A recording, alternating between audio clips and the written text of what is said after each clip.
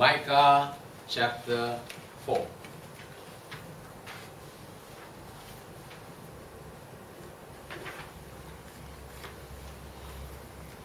Now, as we begin this next segment, chapters 4 and 5 point to us of the glorious restoration of God's people, of the land, and so on. So, if you follow the outline up there, the kingdom restored, which is the theme of this section, the Lord's house restored, the nations restored, peace restored, and so on and so forth. So we go through it one by one. And this were promised, and it came to pass in the near term and also in the long term. Long term yet to be. Okay, verse 1. Now it shall come to pass in the latter days that the mountain of the Lord's house shall be established on the top of the mountains, and shall be exalted above the hills, and people shall flow to it. Now, this verse, does it sound familiar? Have you read it somewhere before? We have, right? This is the promise of the future. After the great tribulation, then Jesus shall come. And we have the 1,000 millennial years with Jesus before we all enter into eternity. And during the millennium, you will find that the world, all nations of the world, will turn to God through the nation of Israel. And they will go to Zion. And they will go to Jerusalem. And they will go up to the mountain. Why? Who is there? Jesus. Okay? Now that has been God's intention all along from the beginning, that He wanted to have the world turn to Him, to worship Him through the nation Israel. But Israel disobeyed, rejected Him, and so here comes the church, and that's where we can come in. And then, meanwhile, the people of Israel, they turn inwards instead of outwards. But Jesus' command to us is turn outward, go into the world. So we are still going, and through this ministry of the church, we will eventually participate, do our part in driving people to God. Eventually, still, after all this, the church is taken up, and then Israel will be God's instrument. You read all this in Revelation. God uses the witnesses, the 12,000 from each tribe and so on. He is using them in the book of Revelation to be His witnesses. And in that tribulation period, the greatest evangelism will take place there. Now you think, oh, Billy Graham, you think Reinhard Bonnke, 1 million souls. But in the tribulation, it will be even greater. And God will use the nation of Israel to turn people to God. And then after the Antichrist is over and so on, and then Jesus' second coming, and then in the millennium, then you will find, now the whole world will be ascending, will be going up to Jerusalem. And this is what we are looking at. But anyway, just now I was saying, where else did you read this? If you remember, it was in Isaiah chapter 2. You will also read this in Zechariah chapter 14. But let's just do Isaiah chapter 2. Let's start with 1. The word that Isaiah the son of Amos saw concerning Judah and Jerusalem. It shall come to pass in the latter days that the mountain of the house of the Lord shall be established as the highest of the mountains, and it shall be lifted up above the hills, and all the nations shall flow to it. And many people shall come and say, Come, let us go up to the mountain of the Lord, to the house of the God of Jacob, that he may teach us his way, and that we may walk in his paths. For out of Zion shall go forth the law and the word of the Lord from Jerusalem, and so on. But reading this, you know, in the future, the HQ, God's HQ, the new kingdom's HQ, is where? Jerusalem. And we are all going up the whole world. But the church, remember the church, you and I, we will be, what is the word? Not resurrected. Raptured. Okay. So, and also in Zechariah and so on. So, this promise repeated in the Bible surely shall come to pass. That is the promise of God. And we all look forward to the day. And I want to show you, you know, the mountain of the Lord's house shall be established. He actually repeated a bit of Daniel's prophecy. Daniel chapter 2. Daniel chapter 2 verse 34. You know, he had the dream. There was this statue and then head of gold, you know, chest of aluminium, then iron, then was it iron? Is that iron? Okay, anyway. But a big stone will bring this down, and then something will be established. Where are we? So, verse 34, as you look, a stone was cut out by no human hand, and it struck the image on the feet and iron, on the feet of iron and clay, and broke them in pieces.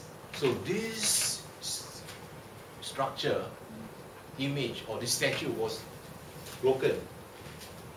Then the iron, the clay, the bronze, the silver, not aluminium, okay, the bronze, the silver, the gold. So from the bottom to the top, iron and clay, and then the bronze, the silver, and then the gold, all together were broken in pieces and became like the shaft of the summer threshing floors, and the wind carried them away, so that not a trace of them could be found.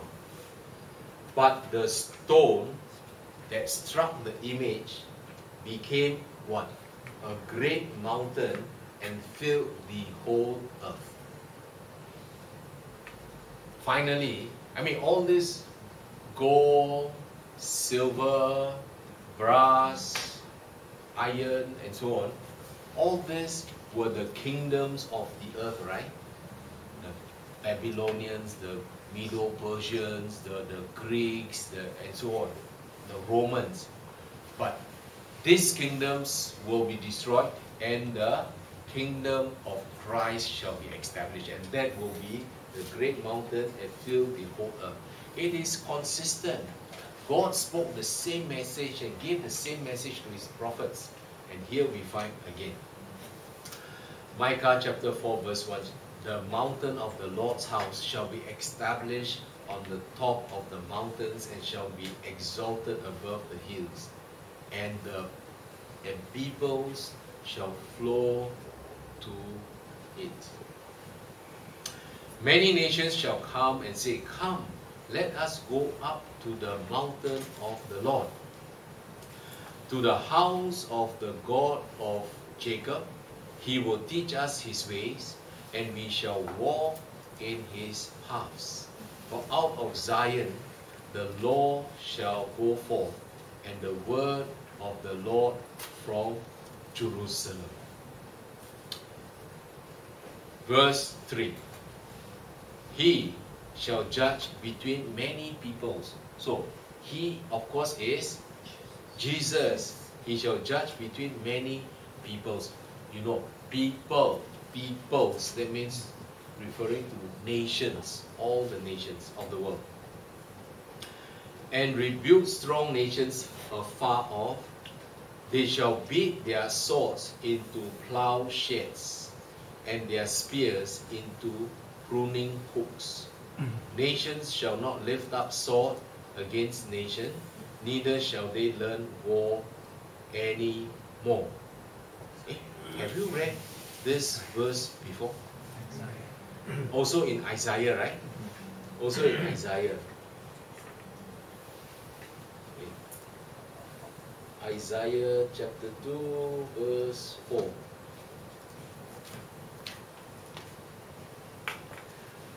They shall beat their swords into plowshares, their spears into pruning hooks. Nation shall not lift up sword against nation, neither shall they learn war anymore. So you know what some historians said? MICAH is a copycat. MICAH committed plagiarism. That means copying things without copyright. How can you say this? This is the word of God. They were contemporaries, but Isaiah is more senior, and probably MICAH learned from him. He's a protege of Isaiah and so on. But there was no effort of his own part, because the Bible tells us every word comes from the inspiration of God. Follow me? God inspired these prophets to write as they were led by the Holy Spirit. And so the source is not Isaiah. The source is God.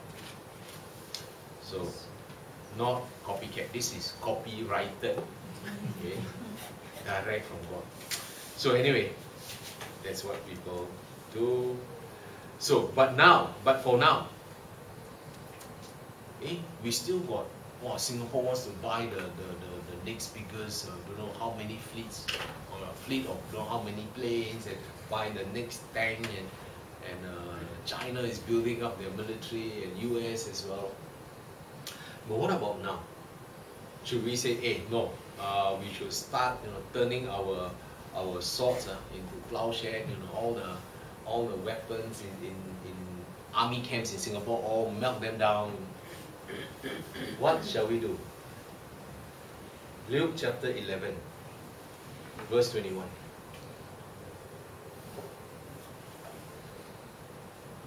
These are the words of Jesus.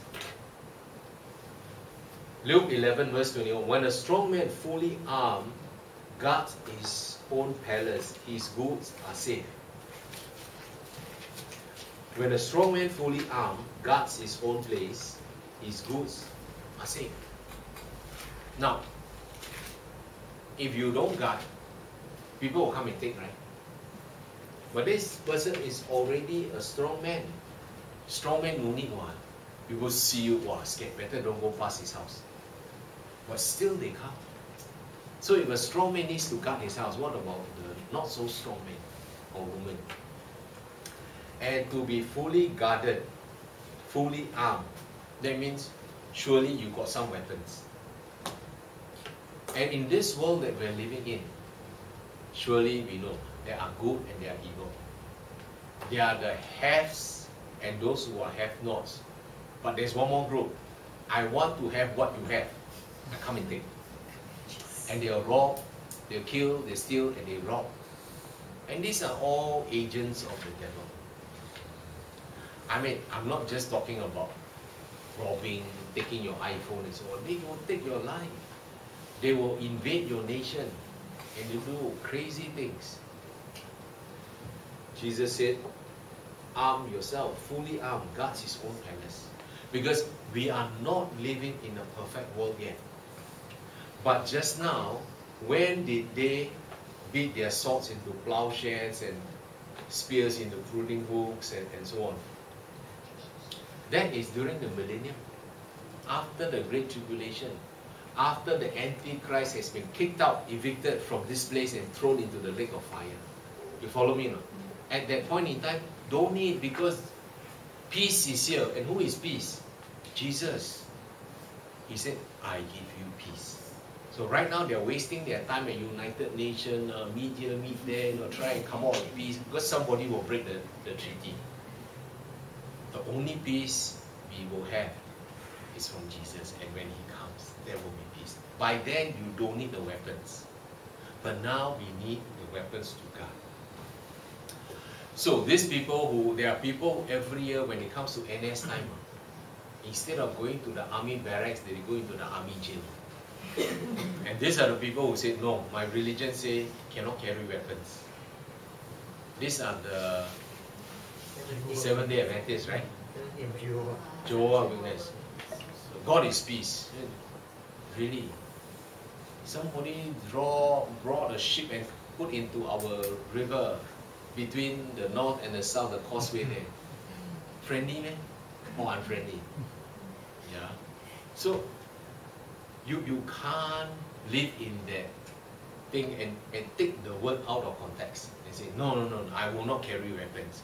Hey, how did Joshua and his army go into the promised land and take the promised land? You mean they just walk in and then the Canaanites, this welcome, bread cupboard, please take as much as you take, whatever you want. We are packing, we are leaving soon. No, they will fight you. But you are to possess what the Lord has given to you. And with what? With weapons. So, we need weapons. We need to be armed. We need to be guarded even at this time.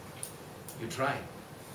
BC at night, don't lock the gate, nothing lah. Then you'll come tomorrow lah. No. Anyway, going to open tomorrow, might as well leave it open tonight.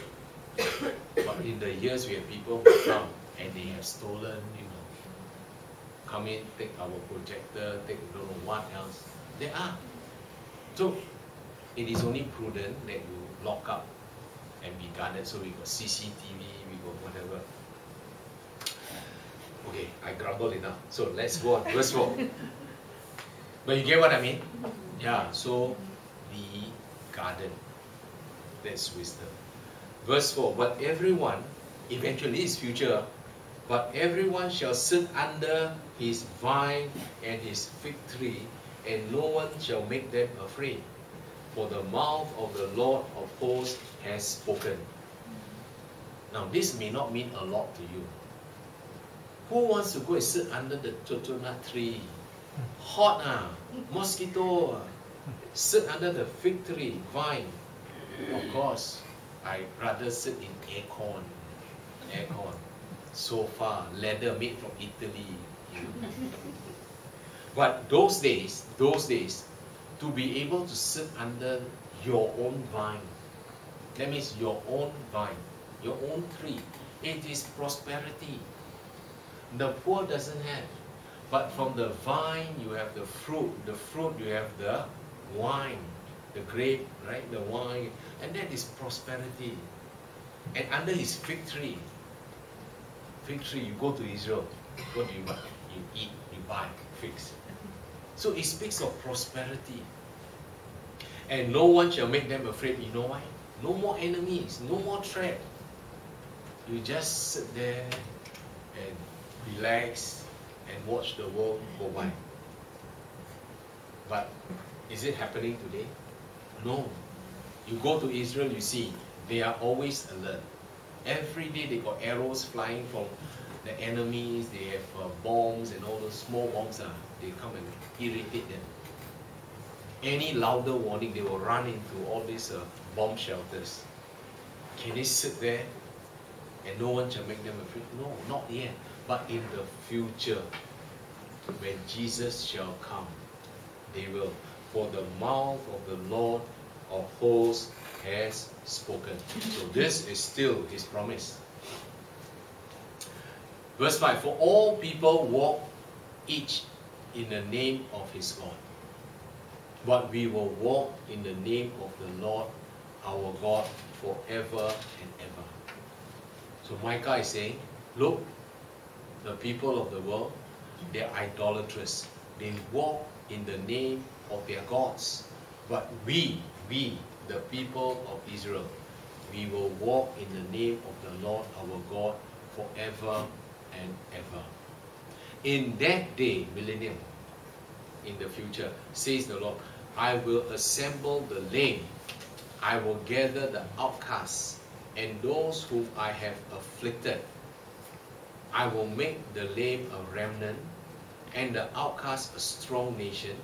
So the Lord will reign over them in Mount Zion, from now even forever. Because the people of Israel, until today, they are still a persecuted people. You follow me?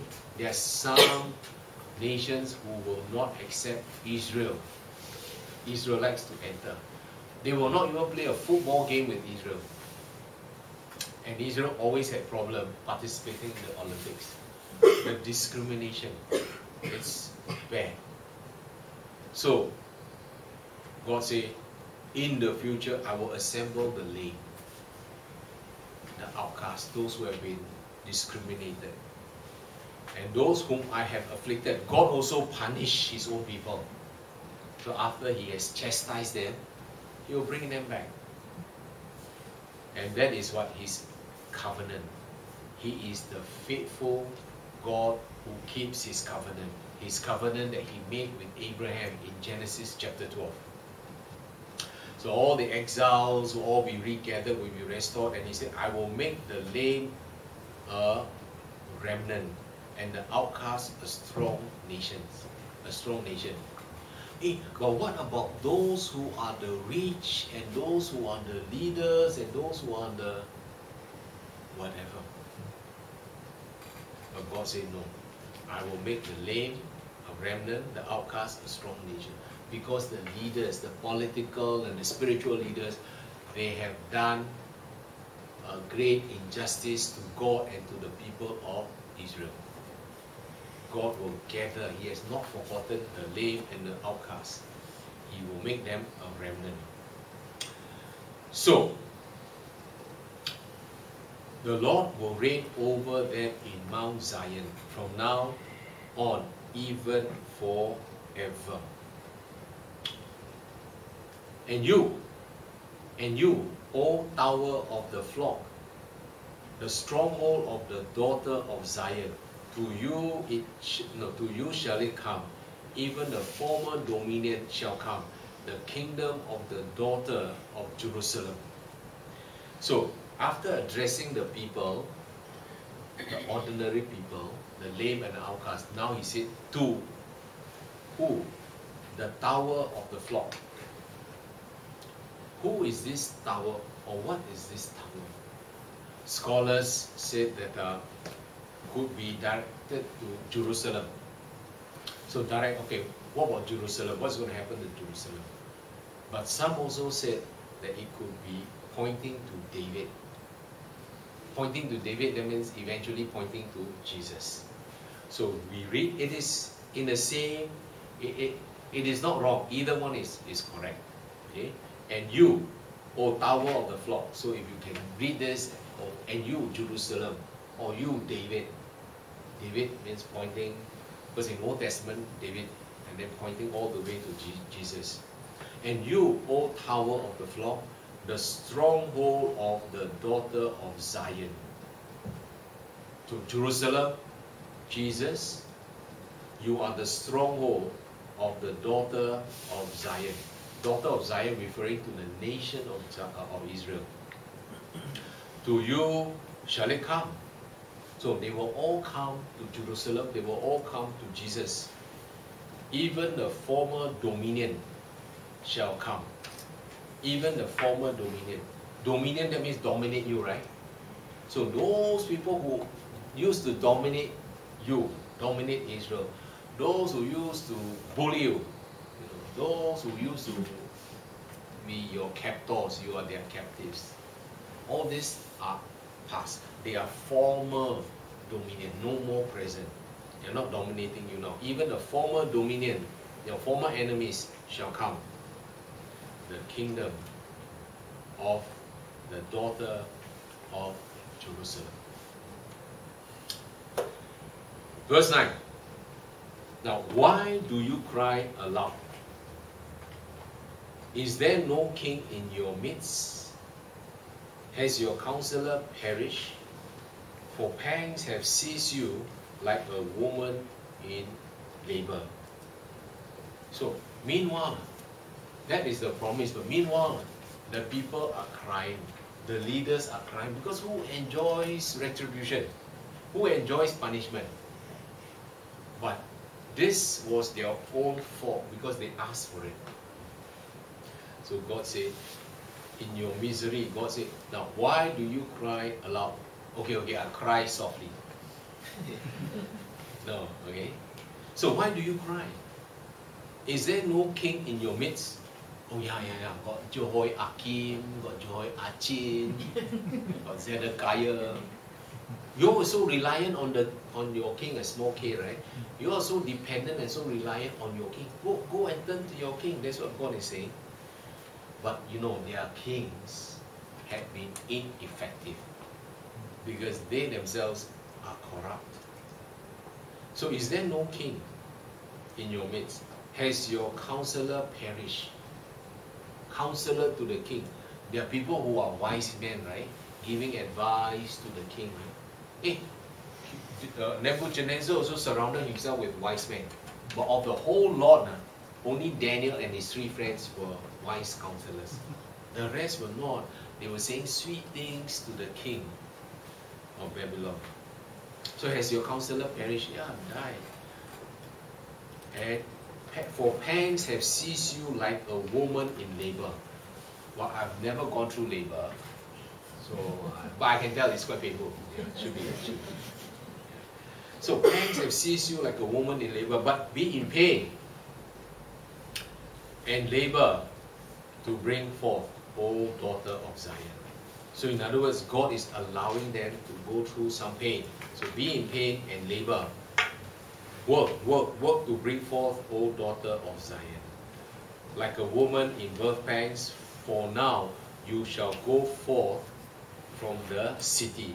You shall dwell in the field, and to Babylon you shall go. There you shall be preserved. There the Lord will redeem you from the hand of your enemies. Do you know, this is another amazing prophecy. Now, it's it's the same prophecy I was telling you about just now. This was said more than 100 years before it happened. But right now, if you were listening to MICAH then, sorry, right now the big superpower up there is Assyria. Babylon was nothing yet, you understand? It's like, I tell you, I prophesy. Soon, you will be captured, Singapore will be captured by Laos. Some of you don't even know Laos. Have you ever been there? Indochina. Small country, very close. But one day, cannot be rubbish. But if you tell me it is up north neighbor, or after that immediate neighbor, Thailand, wow, they are strong. They are maybe 10. Big in numbers, can. I believe you. But tell me Laos so small. But it is. Assyria is before us. Yeah. But you tell us Babylon. But it came to pass. You shall go forth from the city. But this is our Jerusalem. This is our city. God gave to us. But you shall go forth from the city. You shall dwell in the field. And God said, and to Babylon you shall go. It's like, to Laos you will go. I've been to Laos. On the secret police follow you everywhere. They don't want you to preach. And to Babylon you shall go, and there you shall be delivered. There the Lord will redeem you. So God is saying, for hope, to go, but I will redeem you from the hand of your enemies. God cannot go, no. Can you just quickly redeem us? No. You will go. So verse 11. Now also, many nations have gathered against you, who say, let her be defiled, and let our eye look upon Zion. And this was during the tribulation. Even now, there are many eyes looking at Israel. Unfriendly eyes. But in the tribulation, the Antichrist leading the charge will be totally against Israel. Now many nations have gathered against you, who say, let her be defiled, desecrated, and let our eye look upon Zion. But they do not know the thoughts of the Lord, nor do they understand His counsel. That means they do not know the plans of God. Eventually, the plan of God is very simple. 2 words. God wins. You understand? But they don't understand. Do they not know? I'm sure by now they know, with scriptures and all those running around Google and so on. But they want to just invade Israel. For He will gather them like sheaves to the threshing floor. He will gather the enemies of Israel to be threshed like sheaves. So it is judgment for the nations that are surrounding Israel. Verse 13. But for Israel, arise and thresh, O daughter of Zion. I will make your horn iron, and I will make your hoofs bronze, and shall beat in pieces many peoples. I will consecrate their gain to the Lord, and their substance to the Lord of the whole earth. And this is a turnaround. Arise and thresh, not thresh Zion. Calling Zion, stand up, and now you go and thresh the enemies, because God has scattered them. Arise and not be threshed, but arise and thresh. So now the pursuit will be the pursuer. The one who has been aggravated shall be aggravating. So, go. And God said, I will make your horn iron. I will make your horn iron. Horn is a picture of strength, right? It's a picture of power. And horn, iron, that means it is going to be very tough.